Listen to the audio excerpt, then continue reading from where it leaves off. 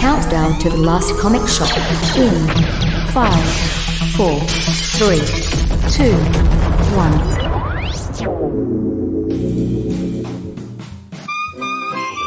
Hey, it is now time for more of the last comic shop! That's right. We are opening the shop, maybe growing it, maybe shrinking it, depends on where the shop is located this week, for newbies, helping them find their way underneath the big comic book tent and avoid the bug zapper in the corner. And we're keeping the lights on for that. There's ants! Turn the lights off! Turn the lights off! That's right. We're not having any picnic on this week's show. We're bringing you more comic book reviews. I'm the host of the most, Andy Larson. I'm joined by Chad Smith and J.A. Scott. And, of course, we're talking about Ant-Man, given the new Ant-Man movie is out in theaters now. And we went and saw it. But guess what? You gotta wait till the end of the show, or you can just fast forward, whatever you want to do. But long story short, we're not getting to our movie review of Ant-Man Quantumania till way, way later in the show. I know one thing. The movie is called Ant-Man and Wasp Quantumania, trying to steal Janet's thunder. Oh, man. But the comic we're talking about came out last year in celebration of Ant-Man's 60th anniversary, and it is called Ant-Man. All right. Well, who did it, Chad? Who was involved with this project? It was Al Ewing and Tom Reilly and Jordi Belair on colors, along with VC's Corey Pettit on letters. Very cool. All right, J.A., you're in charge of that 10-cent synopsis. Keep it short, like Ant-Man, tiny, for this 4-part miniseries. Well, the 4-part miniseries, each issue essentially talks about a Ant-Man, I guess an Ant-Man, and there's 4 of them. So you get the Scott Lang Ant-Man, you get Hank Pym Ant-Man, you get the Eric O'Grady Ant-Man, and then you get this Ant-Man from the future who is trying to collect all the Ant-Men together so they can battle Ultron Ant-Man, Hank Pym Ant-Man. So and his name is Zane Asgard. Try saying that 5 times fast when you've been drinking. So the first 3 issues sort of set up the whole last issue. You know, they get big, they get small, they get big. They use this aging ray to fight a all-father powered Ultron. Yes. And in fact, that was actually my favorite part of this 4-part series, was at the beginning of issue 4, Al Ewing just gets to make up a lot of history. He just gets to make up all these issues that didn't happen. And just put them down on paper like the Mighty Thor 4774.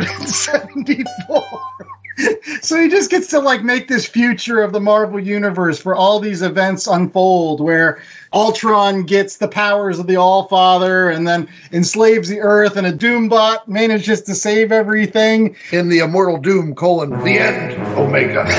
Hashtag Omega.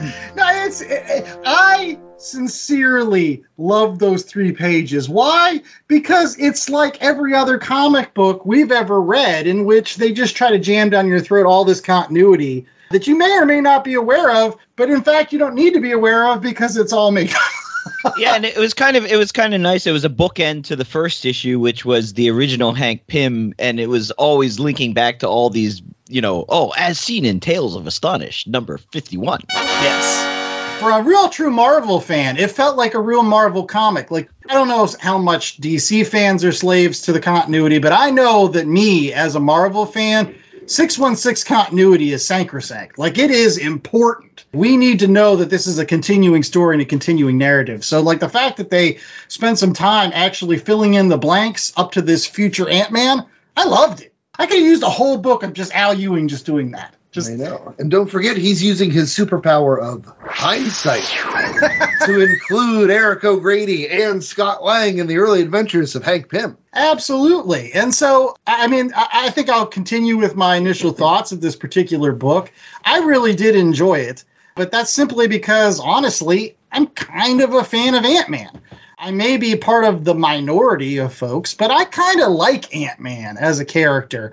He's that Avenger that's not Captain America or Thor or Iron Man. You get to play around with him. And the fact that he's been both a good guy and a bad guy, gets shat on sometimes, that he's had to pull himself back from. I don't know. I think there's a lot of depth to all of the various incarnations of Ant-Man. He's kind of a loser. Like, he's the loser Avenger. And guess what? We're all losers. So I can relate to that in some ways. Chad, what did you think? So, no, I enjoyed this. I thought as a 60th anniversary celebration, this was great. They're just touching on all the notes, and the story itself wasn't too serious. It celebrated some of the kooky, campy aspects of his old rogues gallery. And the best part is, I don't know if those are real rogues or not. I don't care. Ant-Man is one of those C-list characters that I feel like writers can take and mold to however they want to do it. And particularly as a huge Paul Rudd fan, once that ethos took over, like, oh, we're going to give Ant-Man the Paul Rudd charm just with that down-on-the-luck, ne'er-do-well situation there. That really appealed to me. So I've loved Scott Lang since then. Most of the books he's been in since then have been, up my alley. And it's that sense of humor and playfulness, and writers aren't afraid to have fun with. So many characters, once they get so big, there's nothing that can happen in their stories, and people take it all way too seriously. Ant-Man's always had that sense of whimsy about it, and I thought that was definitely at play here throughout the course of the series. So it spackled in some of the gaps. Like, as much as I liked Eric O'Grady, I didn't realize Black Ant was a clone of Eric O'Grady. Yeah, that was kind of neat. I learned something because, once again, Ant-Man, C-list character, not somebody I'm going to pay attention to all the time. So, good times. Jay, What about you? Where are you coming from on this one? I thought it was all right. As a 60th anniversary, I could have used a little bit of his other alter egos, like some more Giant Man or that costume from the 70s that looked like he was straight out of some sort of strip bar. Wow. What, Yellow Jacket or another one? Well, not the Goliath. That was Goliath was Clint. Clint got his PIM particles, and he decided not to wear a shirt. Okay, so there you go. I was thinking Goliath. Yeah, no, it's fair. It's fair for those folks. They know that wasn't Hank. That was Clint deciding to show off his machismo. Because he was like, I don't have any superpowers. So evidently, I'll take PIM particles and become the new growing guy. Right. But there was no Giant Man in here for the most part. So you're spot on that critique. So I think, like everyone else, Ant-Man is a bit of a cipher. Maybe it's dependent on what the writer wants to do with him. He doesn't seem to have his own personality. I always found Hank Pym to be more interesting as like the scientist who always gets things messed up, builds Ultron and almost destroys the world with his brilliance because he has this need to fix things where there probably didn't need things to be fixed. I mean, but that's the thing. Like, the one thing I've always loved about Hank Pym, because you brought it up, is the fact that, like, he embodies, like, what could have happened to Reed Richards or Tony Stark had they had a really bad day. I don't know, one of their things went wrong, right? Reed Richards creates things that could have gone wrong all the time. Like, he could have created Ultron very easily and been like, yeah, all the blame for this horrible AI that can't be killed and comes back and tries to destroy the world all the time. That could be on his doorstep. It could be on Tony Stark's doorstep. No, it was thrown on Hank Pym's doorstep. And unfortunately, he's just like, well, I got to deal with it. And it kind of feeds into his inferiority complex when, in fact, it really shouldn't, because they could have been as boneheaded as he was. What do you think? I mean, his power is becoming small, right? Or becoming big. Admittedly, when you're a giant man, you can hit things and, you put some weight behind it. But the whole, like, you're small, but then you have the power of the ant so you can lift 10 times your strength or something. It's kooky.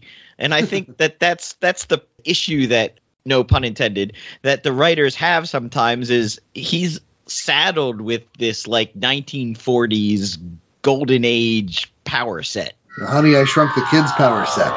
You don't think that's an interesting power set or like a useful one at all? I don't know.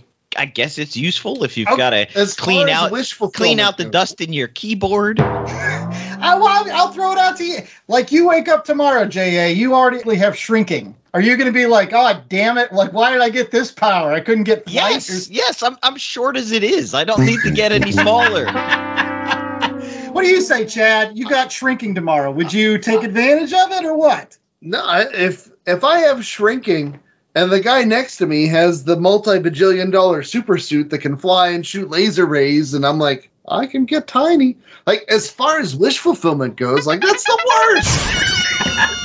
Who wants to be the guy that's like, yeah, I can really, get into the cracks of things. That's where I want to go, right into those cracks and solve the... No! But it's in terms of, like, usefulness, and like Jay said, it's a kooky power. And so they have to come up with kooky antagonists. They have to come up with silly scenarios. And as long as you're acting in good faith with Ant-Man and having fun with it, I think it's a great character. And I lean the opposite side, where I'm more Scott Lang, Eric O'Grady. Like, I prefer the screw-up Ant-Mans. Like, Hank Pym's always been too serious for me. Yeah, he doesn't embrace his screw-up side. Yes. He's just as much of a screw-up as the rest of them. Because that's the one thing they all have in common. They're all screw-ups. Yeah. Just that Hank Pym tries to pretend like he's not. And it's just like, he's no. got a superiority complex because he built the suit and he came up with the Pym particles. They're all just using it, right? And even, I think in this issue, is it issue 3 or issue 2, where is Eric O'Grady is like, I ran out of Pym particles, so he's trying to, like, grave rob, hoping that Scott Lang has been buried in his suit so he can get some more Pym particles. I gotta say, that was, of all 4 issues, that was, like, my favorite segment of all of this, was when Eric O'Grady was trying to grave... there's nobody buried there. Like, his body was atomized. Like, there's nobody there. And, like, tied it into Secret Invasion because that's, like, the Skrull version of Hank Pym. And, like, I love it. He's like, the worker ants are working, and it's like 10 minutes later. Oh, I thought you guys would be a lot faster than this. So I guess, in continuing with this conversation about Ant-Man, I've kind of addressed the fact that I enjoy the character of Ant-Man. Chad's kind of said, like, he likes the screw up. Jay, do you like the character of Ant-Man? Or you just, other than this, I don't think you've read any other Ant-Man. So, like, what's your take? Didn't we read an Ant-Man with the bear? We did, but that was on the old show. Oh, okay. So you did read it. Yeah. Yeah, I wouldn't have picked this up if I didn't have to read it for the show. That being said, it was okay. Ant-Man, take him or leave him. He's a page filler on the Avengers for me. Wow. That's a big statement, man. Yeah. What about All-Father Ultron? Was that not was the coolest? Pretty cool. That was cool. Would you like to have seen him go toe-to-toe with the Silver Surfer? What I would have liked to see is the story of All-Father Ultron taking over Asgard and fighting all the Asgardians and the Doombots. And the backstory for that was more interesting than the 4 issues. I wanted to find out what happened to the Doombot and how did the Doombot survive and then become, like, a golden Doombot to make new Doombots based on the old, that was interesting. Ant-Man, it's sort of like, okay, it's a guy that shrinks and grows. Before we get to our ratings, last thing I wanted to ask was about the art. Tom Reilly is kind of a hot new freshness, I think. He did that Thing series, which was pretty acclaimed last year. And honestly, I just absolutely loved his work on this particular book, especially his Silver Age stuff in issue 1. Where he gets to, really flex his muscles and draw that classic Silver Age Hank Pym and the classic Ant-Man costume. It kind of reminded me of Age of Century series, which I really loved back in the day that Jeff Parker wrote. Anytime people can kind of ape that Silver Age style, man, I just love it. What do you think, Jay? Yeah, I thought it was good. I really liked the first issue because it, sort of felt like it was Silver Age, Golden Age storytelling, and then as you progressed forward into the future, the style I thought helped change and mimic that a bit, and especially the future Ant-Man had a sort of black Spider-Man suit going on where you don't have any definition to the muscles. It's just one black silhouette. It's sleek, baby. Oh, yeah. It's sleek. All right, what did you think of the art, Chad? I loved it, and I loved, too, the subtle nuances. Like, I think Tom Reilly is one of those artists, and he's part of that style that I really enjoy. I go back to people like Pablo Rivera or Marcos Martin, where it's one of those styles that straddles the modern age and the classic Silver Age comics. But especially in this series, you had more of the Silver Age tinges in issue 1. You get to issue 2, and the Irredeemable Ant-Man with Eric O'Grady was drawn by Phil Hester and Andy Parks, and you can definitely see notes of that art style seeping through. But at the same time, you recognize the homages, but it feels like the same artist throughout. So even though he's doing those little tweaks, those little, fine motor things, it's the 2% of the audience that recognizes it can appreciate it, and the folks that might not see it, it's not going to detract from it because it's not so jarring from issue to issue that it seems like it's totally different people. And I think that's a really tough thing to do well. And so it's fun. I love it. And I do think some of those flashback pictures are my favorite parts. Like seeing, that looks like Mike Allred a little bit when he's doing Future Foundation Ant-Man. And there was a lot of fun to be had in the series. They're included. Right. Well, let's see if there's a lot of fun to be had in our ratings, because we got to get to our movie review coming up here soon. So, Jay, what's our 1 out of 4 scale? Well, this was all about Ant-Men, an Ant-Man book about Ant-Men. So how many Ant-Men do you have? You like that shrinking sound effect there? Just for you, J.A. It comes in handy sometimes. Chad, we'll go with you first. How many Ant-Men are you giving this book? Okay. I had a lot of fun with this book. I read the 4 issues, and I don't have many complaints. With that said, would I put this on, the best of the best lists? I don't know if it cracks that spot, but that's apropos of an Ant-Man series, 3.25. Okay. I'll go next, and I'll say this is a solid 2.75. If you haven't read any Ant-Man, though, I'd give it probably like a 3.5, just simply because I think this is a really good book that if you've gone to the movie and you don't really know a lot about Ant-Man, but you want to pick up a book and be entertained for 4 issues and learn a little bit more about the history of the folks that have worn the suit, and then can go back and find in Buck Bins, some issues of the Nick Spencer Ant-Man series with, the Scott Lang Ant-Man, or you go again back to that Eric O'Grady series and Irredeemable Ant-Man. I think this is kind of a little bit of a buffet that you can taste some stuff.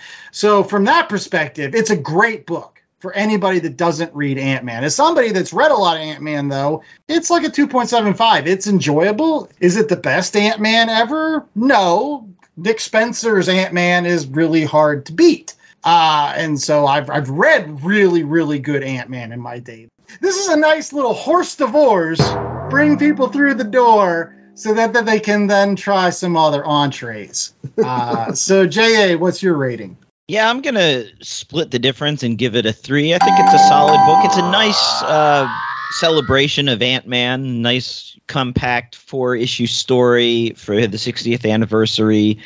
I think it's interesting that I found his partners to be much more interesting than him. So, Janet Van Dyne's Wasp or Cassie Lang's Stinger, they were the more interesting of the characters than actual Ant-Man, which actually they're putting out a Wasp series that sort of mimics the Ant-Man series. I mean, I'll talk about that in the recommendations. I'm actually really looking forward to that. Sort of the cover design is very similar with different Wasps, I assume. But yeah, it's a 3. It's solid. It's interesting. It gets you in. You don't need to have a lot of knowledge of his entire backstory to appreciate the book. And you do get sort of the, Hank Pym destroying the world because he's got issues. To say the least. And then saving it because of those issues. Yeah. Well, hopefully we'll get to talk about that a little bit more after the commercial break. When we get to recommendations, J.A. talked about that Wasp book. And I think, again, I have some reasons why Hank Pym's is messed up as he is. Stay tuned for more of that right after these messages. We interrupt this program to bring you a special report. We are Cheap Seat Reviews, the podcast that explores the Hollywood film industry for the greater good. Join us each week as we dive into the depths of streaming movies for the greater good. You can find us on Twitter at CheapSeatCast, Facebook.com/CheapSeatReviews, and our website is cheapseatreviews.libsyn.com. All for the greater good. How can this be for the greater good? Shut it!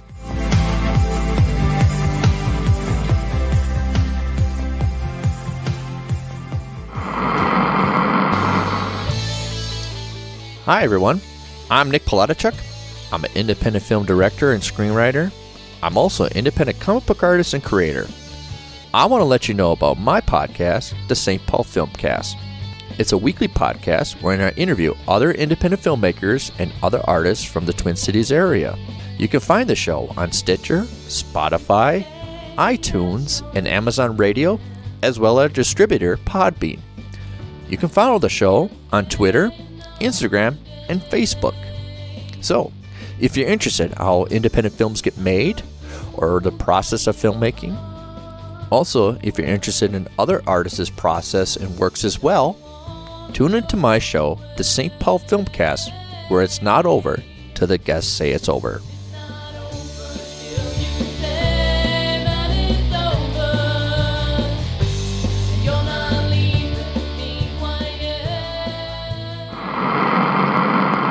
We're back with more of The Last Comic Shop, and it is now time for recommendations. That time of every single show where we make you wait longer to get to a movie review because we want to talk about other comic books that you should pick up at your local comic book shop, in addition to the 4-issue Ant-Man series that was recently wrapped up. So we'll go ahead and start off with J.A. Scott, who had already teased his in the previous segment.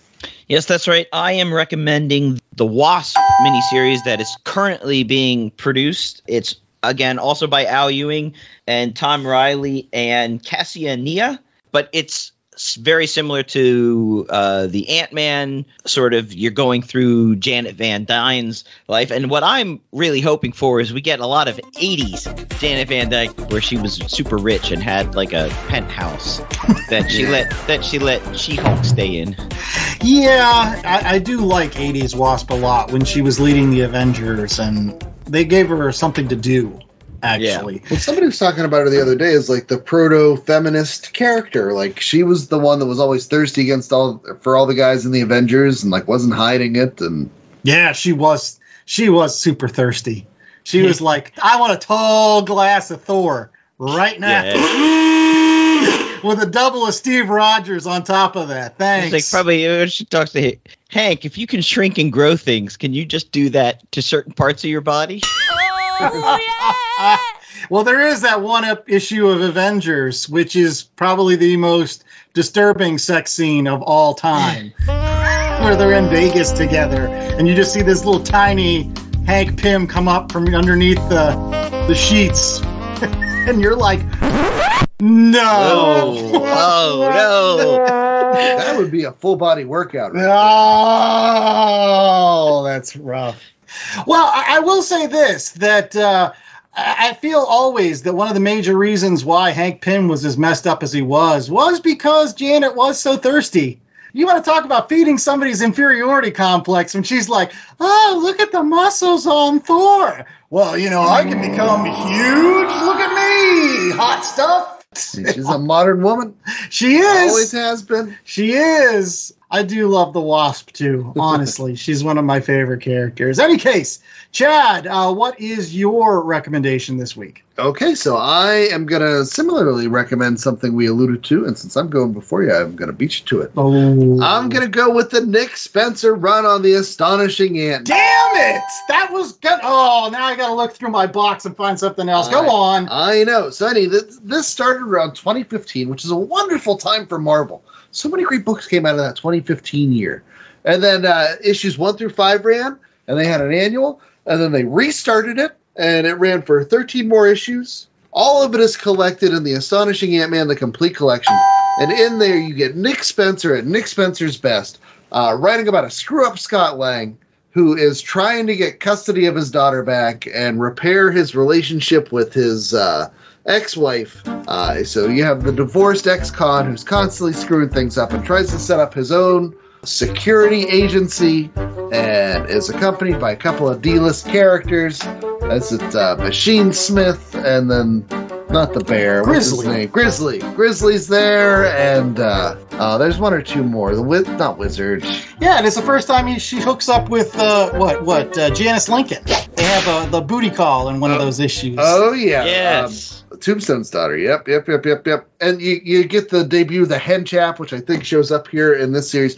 Just like this series that we read this week, The Ant-Man by Al Ewing was a great primer if you want to get into the character.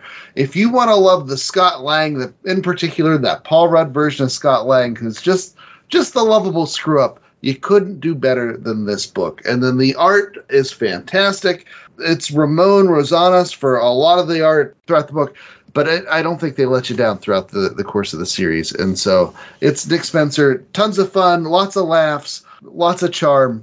The Astonishing Ant-Man, the complete collection is out there. It's just shy of 500 pages, and it is worth picking up. Oh, yeah. There's some really good issues. You find out about, like, the secret laboratory inside the Pym helmet. Yeah. And there's, like, a Giant Man shows up for an issue. Like, they get a new Giant Man. Yeah, the new Giant Man, which was kind of cool. Damn it. I wanted to recommend that. All right. Well, while Chad was talking, I was looking through my box. And this week, I'm going to recommend not the smallest hero in the Marvel Universe, but two of the biggest. We're talking about the Incredible Hulk and the ever-loving Blue-Eyed Thing. And back in the 80s, Jim Starlin, who we had the pleasure of interviewing on the Last Comic Shop. Make sure that you check that out in our archive section, lastcomicshoppodcast.com.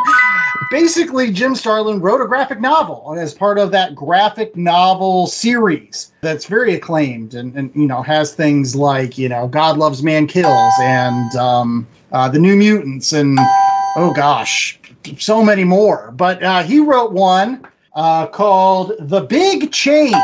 And it basically teams the Incredible Hulk up with the Thing, and they get transported away to an alien planet and have to go on kind of like this midnight run, kind of, cop buddy adventure across the planet to basically shake down this interplanetary gangster who stole like a food additive or whatever.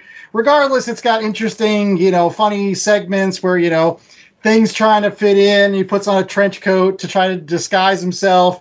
And, Hulk grabs an octopus guy and puts it on his head as his disguise. So this octopus starts talking. And I don't know. It's fun to see Jim Starlin be humorous and crack jokes. And, again, when you've got that team up of, like, the Thing and the Hulk, kind of like almost like a sibling rivalry between the two as the two big bruisers of the Marvel Universe, it just makes for a wonderful read. But the last reason that you should check this out, and maybe I should have led with it, is the fact that the art is done by the late, great Bernie Wrightson.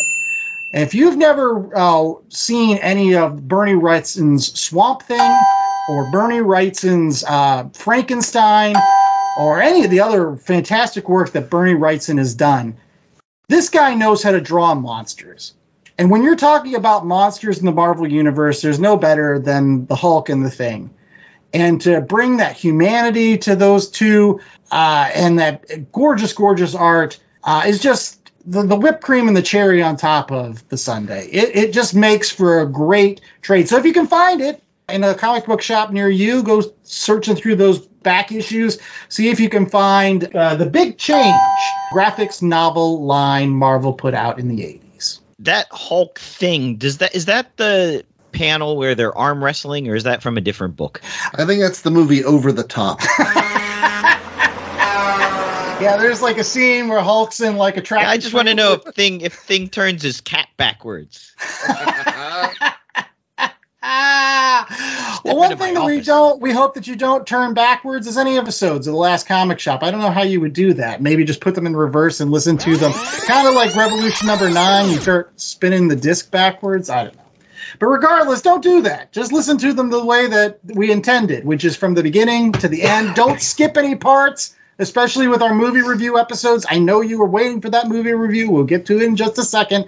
But make sure that you're subscribing. Going out to www.lastcomicshoppodcast.com, leaving us a nice review or rating or what have you, or just listening to the future shows, because that's all we're really asking from you, is really just to listen, because we want to talk comic books with you and make you as big of a fan as we are.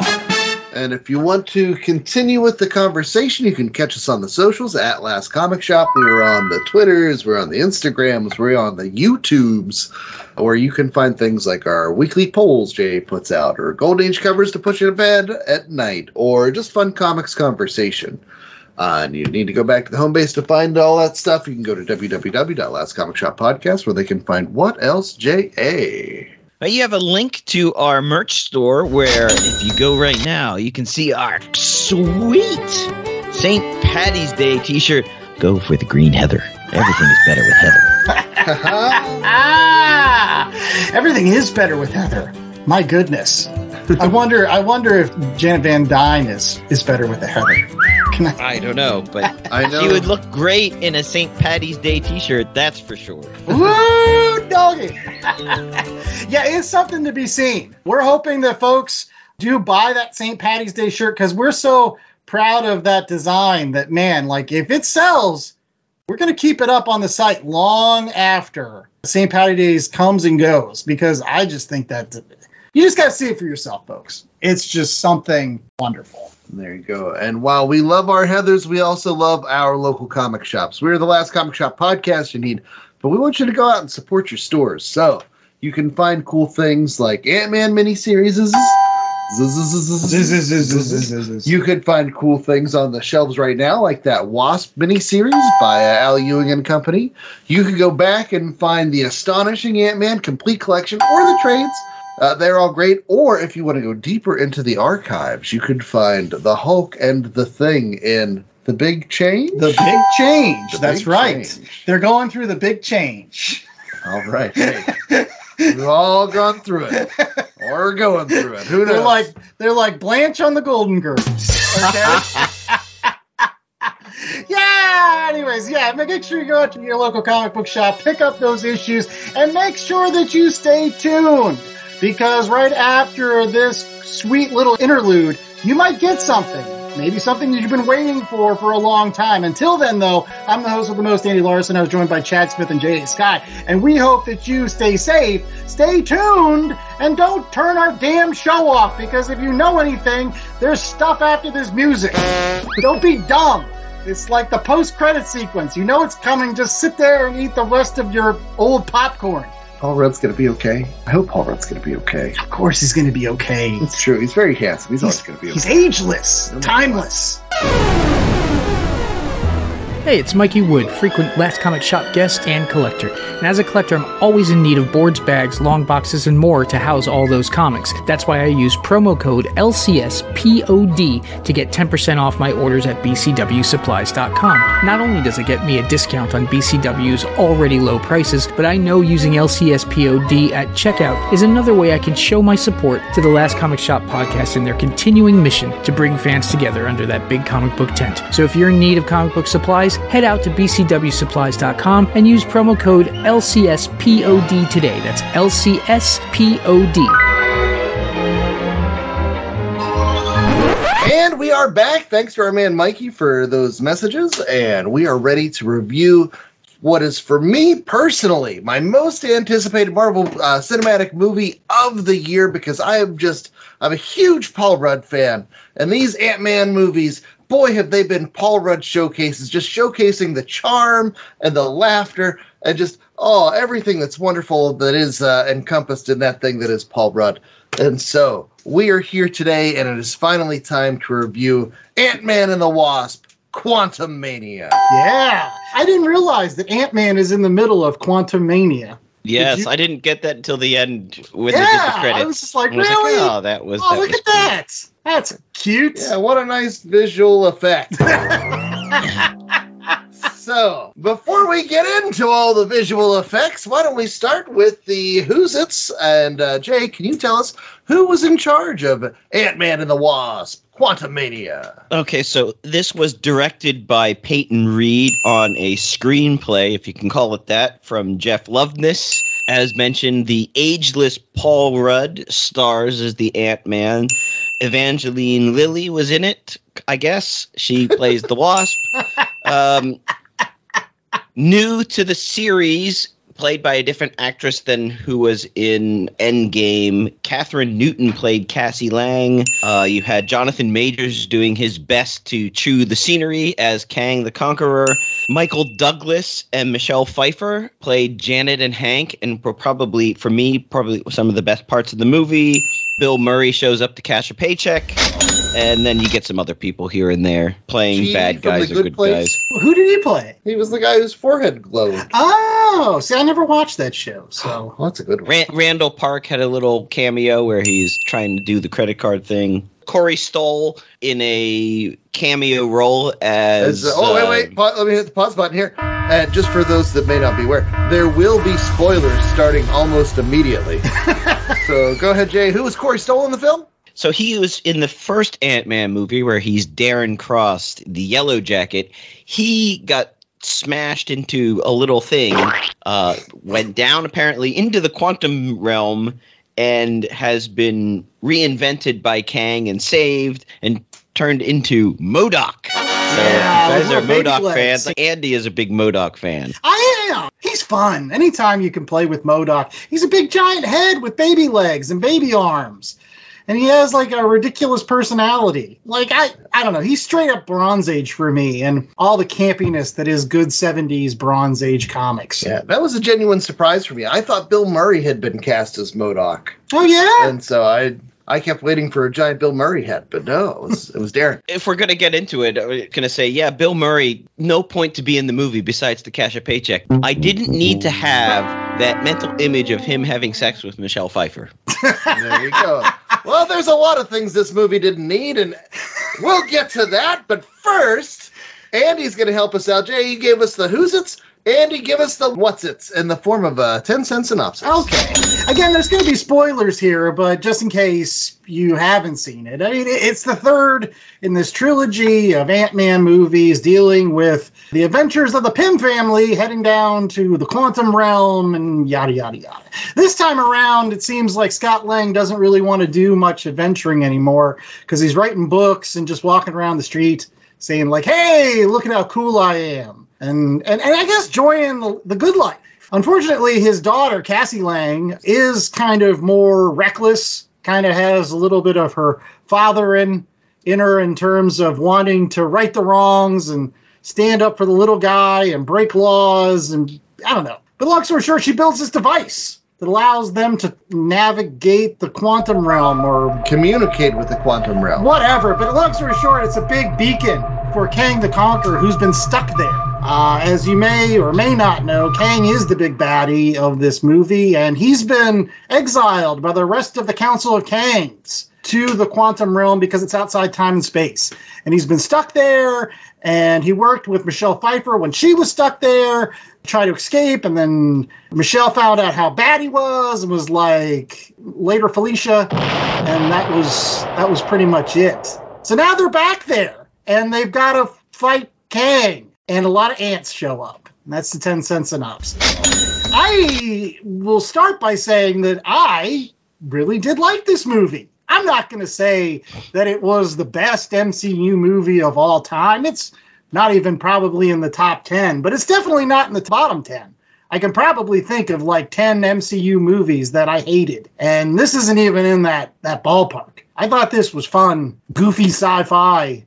I mean, it's sad that they took all this talent and they put them in basically what amounted to a cartoon episode. Yeah, but I didn't mind it as a cartoon. Like, I was just like, oh, this is just that cheap melodrama. It's like you got the big bad, you got he kidnapped everybody to get back his thing. And yeah, it's like episode 5 of the Flash Conquers the Universe. But who cares? It had some cool visuals and I enjoyed it. But that's neither here nor there because evidently, I don't know if my co-hosts enjoyed this.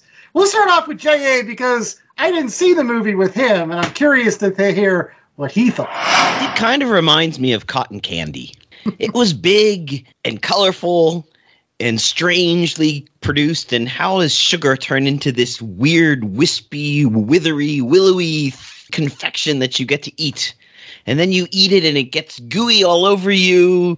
And then you wash your hands and it's like you haven't eaten anything, but you got a little bit of a sugar high, and about half an hour later you feel, ooh, maybe I need to eat some hot dogs or something else, because that cotton candy gave me a bit of a sugar rush. And that's basically what this movie was. It was fun while it was lasting, and then it's over and you're like, that was it?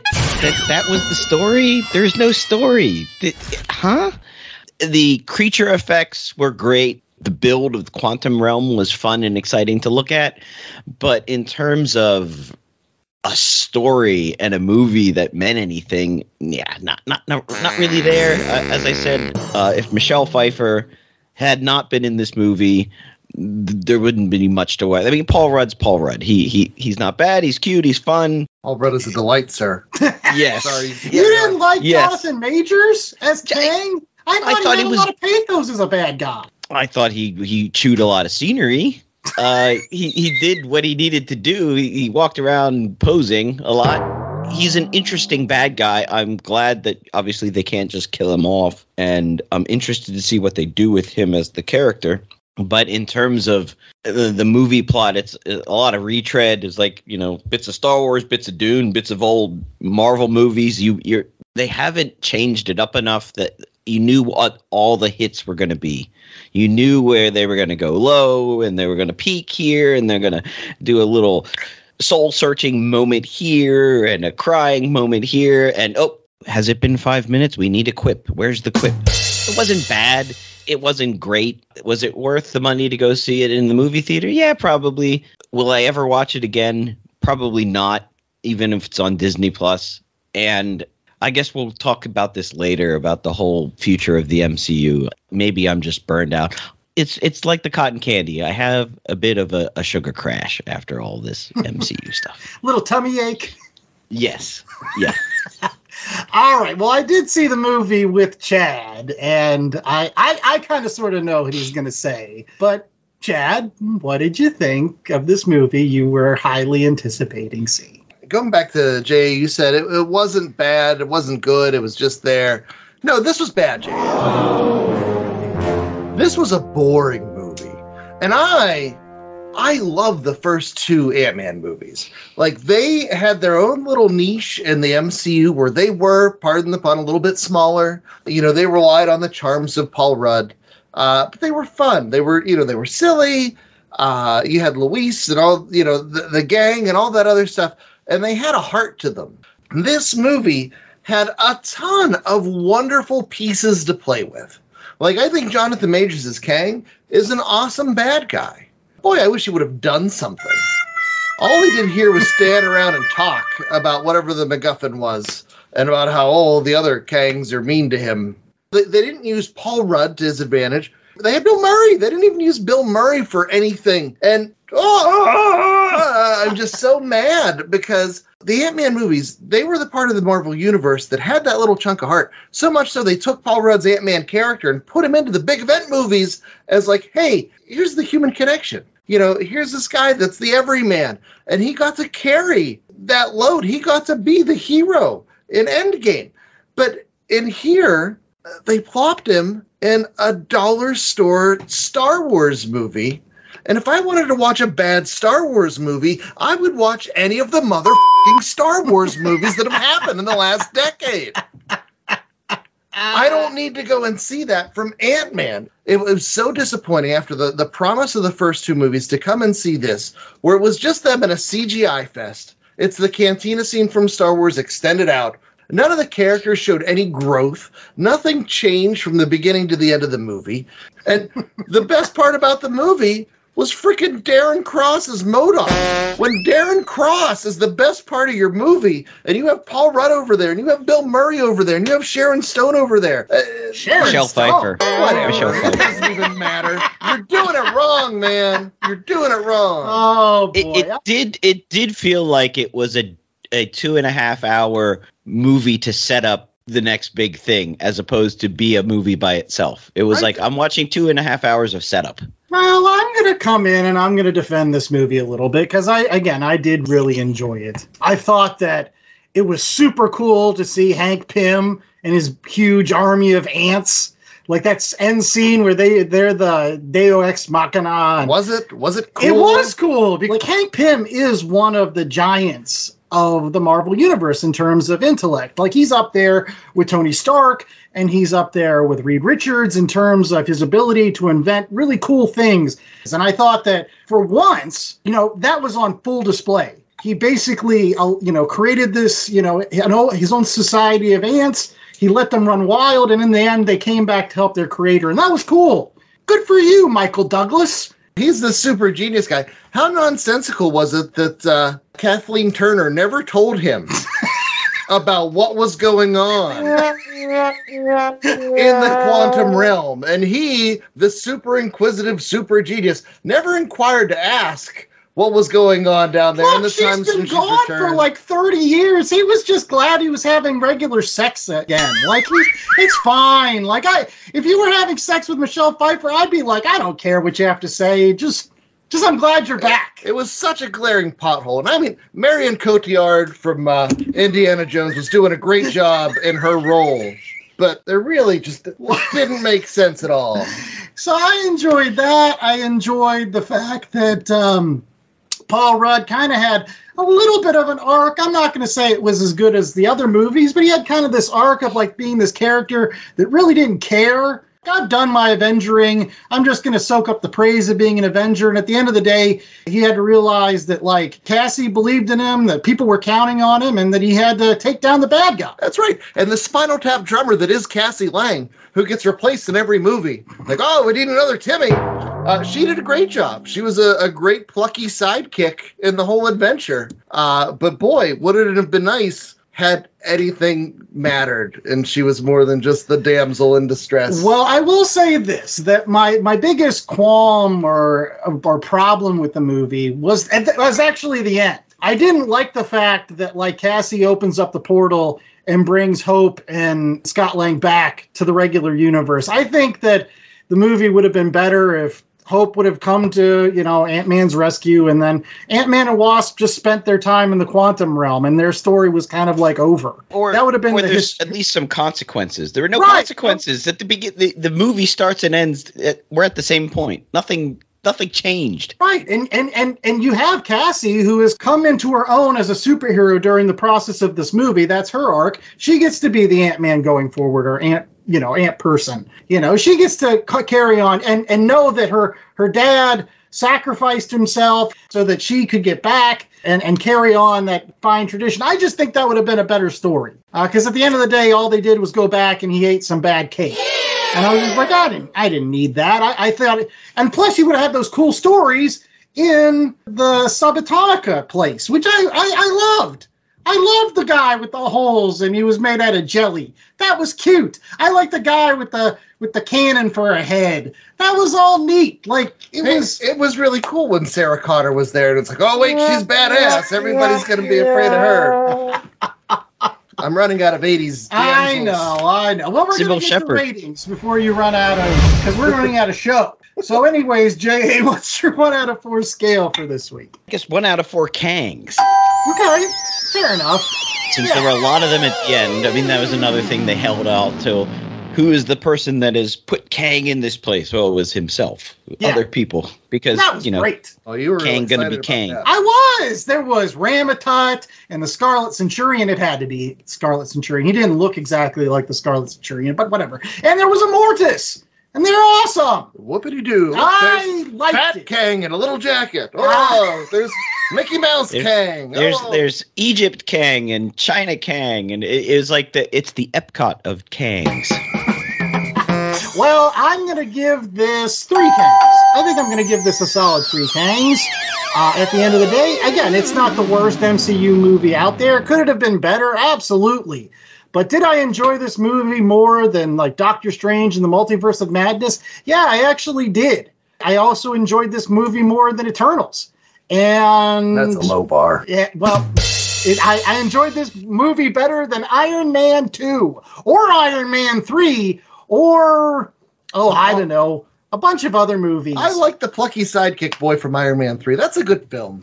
I think that deserves a second shot. And again, like Iron Man 2, this is just a movie that sets up other movies, which is fine by me because, again, I don't see any of these MCU movies as nothing more than one continuous long television series that I'm just watching pieced out in the theater one by one by one. So, yeah, this was a pretty good episode. Move the plot forward, and we got a new big bad, who I think has the propensity to be better than even Thanos, believe it or not, if played right. J.A.? Yeah, I mean, if you're going with that analogy that it's sort of like the MCU's become comic books, this is the Atlantis attacks of the MCU. It's a 2. It's a 2.5 maybe, because Michelle Pfeiffer. See, I'm like perfectly in the middle between the two of you. I like the stuff that you liked. I like the world building. I like the characters. I like the sort of Star Wars-y cantina scene aspect of the quantum realm. But on the same time, on Chad's side of things, what's the story? There's no development they're all, they're competent actors. They're trying to do good work, but the script is just dreck. All the people that worked on it were mostly visual effects people, but there was only one script writer. So maybe they needed some more script writers. I'm over it. I got a stomach ache. I'm going to go lay down for a little bit. All right, Chad. It's worse than a stomach ache for me, buddy. I was so excited about this one. I love Paul Rudd. He's a delight. Like the Eternals, we could kind of sniff that out. Like, oh, that's not going to be very good. Like you saw that one coming. This was just heartbreaking because it committed the worst crime a movie could make, especially one with so much talent behind it. It was boring.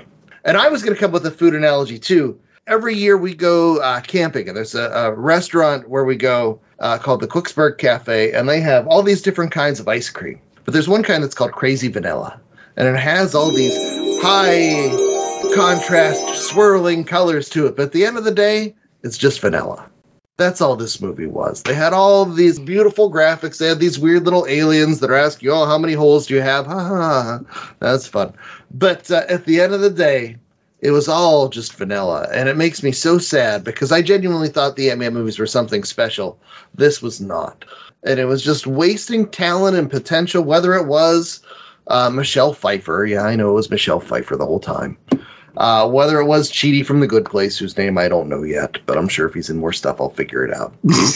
But, for me, this is the Thor 2, where it's like, oh, they have all this great stuff in there, but boy, it did not come together in the least. And if this is what Kevin Feige and company are going to bring moving forward, with recent reports about how Bob Iger is going to start trimming down the Marvel catalog, this is fat you could have trimmed. And I'm saying that about a Paul Rudd project, and I love Paul Rudd. This gets 1 out of 4 Kangs, out of respect for Paul Rudd. But that's it. This is bad. All right. Well, we hope that you go out and watch Ant-Man and Wasp Quantumania, or not. It depends on what you want to do, but we hope that either our ratings, yay or nay, didn't stop you from going to see it if that's what you want to do. It's still in theaters now.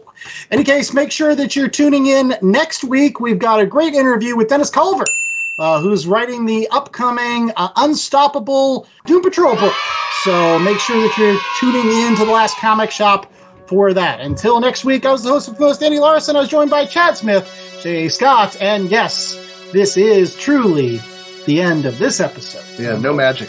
No magic tricks in this one. Apropos for this movie. You're so harsh. People worked on this. A lot of people. Way too many people. Paul Rudd, I'll give you my money. Oh, don't do this to me, Paul Rudd. Don't do this to me.